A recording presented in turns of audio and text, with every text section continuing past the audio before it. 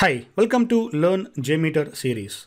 In this season 1 episode 10, we are going to learn about HTTP Authorization Manager. HTTP Authorization Manager is a sampler under the config element which will help you to specify one or more user logins for the web pages that has the restricted using the server authentication. For example, you have a website and you're trying to access some resources, for example, downloading a document or downloading an image file or some page, right?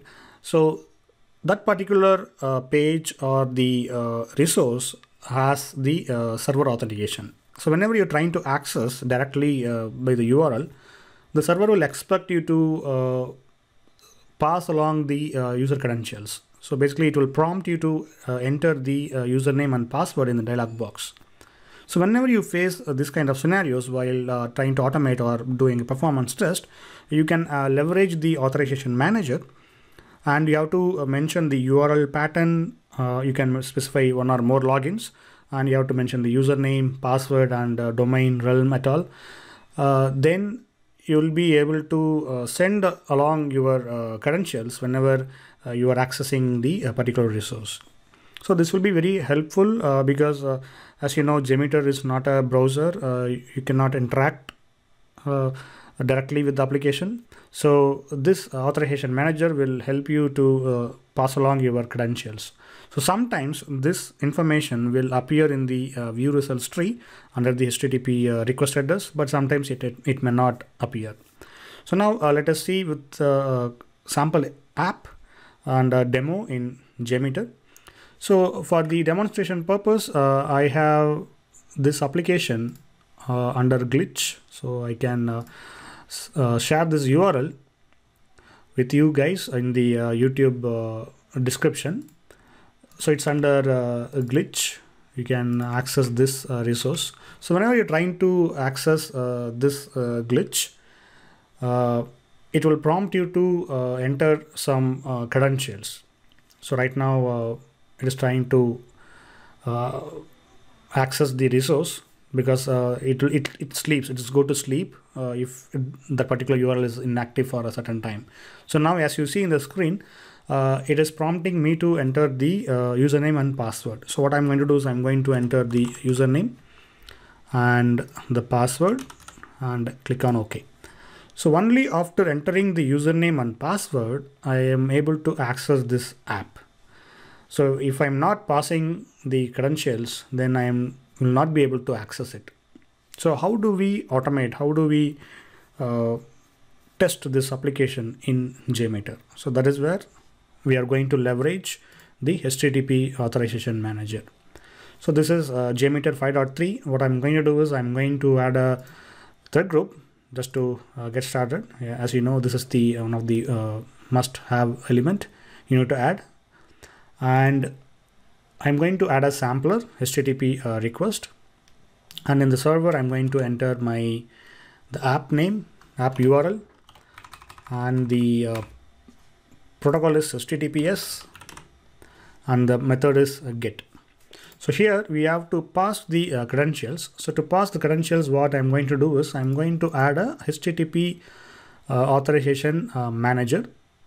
You can find that element in the config element, HTTP Authorization Manager. So this has around 6 columns, but domain and realm, those are optional. So only the important stuff you have to enter is the base URL. So this base URL, you can enter multiple base URLs. If there is a duplicate, it will avoid the duplicates. But the base URL pattern, if it is matching, then JMeter will utilize the username and password and other details. If there's no match, then it will not share the username and password in the request. So this is my username for this base URL and the password. And I'm not going to enter domain or realm or mechanism. So mechanism, let it be a basic. We will be seeing what information is being sent in the view results tree. So these are the settings you have to take care. Only important stuff is base URL, username, and password. And here, if you want to clear the auth on each iteration, you can do it by checking this options checkbox.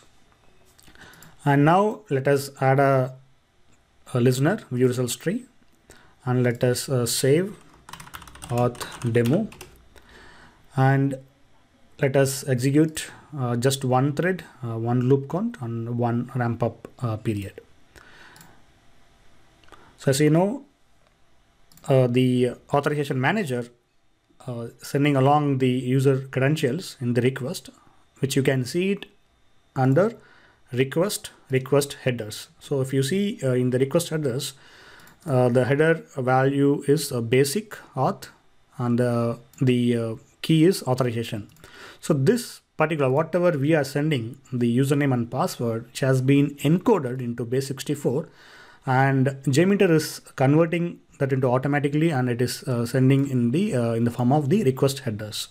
So this is not secured actually. This is one of the simplest way of restricting the user. Basically, this one, if you have the value, you can easily decode using online tools.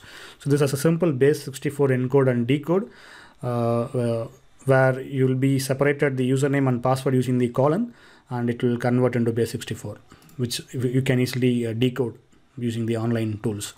So this is not very safe method as such, but it's one of the technique where you can restrict the access.